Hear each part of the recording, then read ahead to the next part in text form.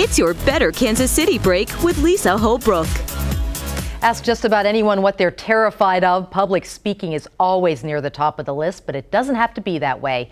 Garrett Gardner is president of Full Voice and wrote the book, You Can Sound Like You Know What You're Saying, so people will take you seriously. He's here this morning to help us become better speakers. Good morning. Good morning, Lisa. Why is it we're terrified? Well, because we think we have to script everything. Okay. And once you have a script, then the words get in the way.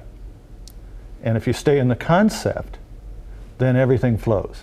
Okay, so you have some easy ways to alleviate the fear and anxiety when we get up there to speak. Yes. I get them to trust their awareness. Okay. The awareness is what is the real you, not the ego. The ego gets in the way.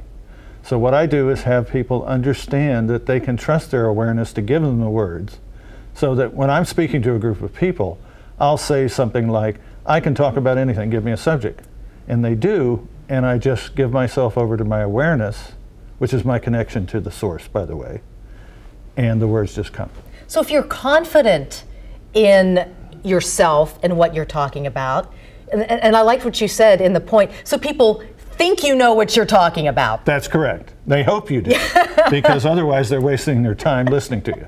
What about just the fear of being up there in front of a large group of people? Well, most people grow up in a culture that says, stay in the background, don't make waves. Well, you and I both know if you don't make waves, the world doesn't know who you are.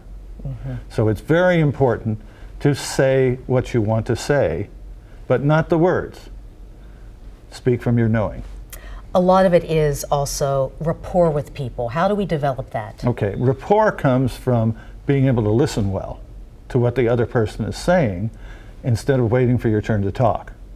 Instead of waiting for your turn to talk, you respond to what they say, and it keeps the conversation going.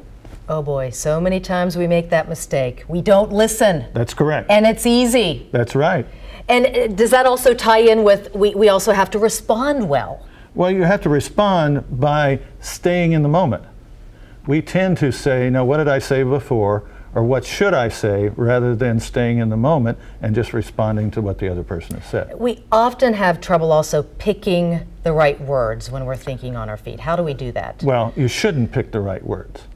What you should do is to stay within your knowing. I keep using the word knowing. The knowing is where you reside, not your ego. Is it true that many people speak too fast? Correct. They don't allow silence.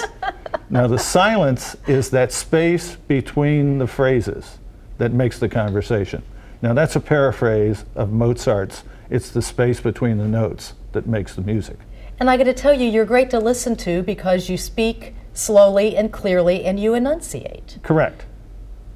There you have it. And this guy teaches at Longview Community College. Correct. You can get his book. And we're going to tell you how to find him on our website and Full Voice, his book. It's all at kctv5.com. Click the Better KC tab. Thanks, Garrett. Thank you, Lisa.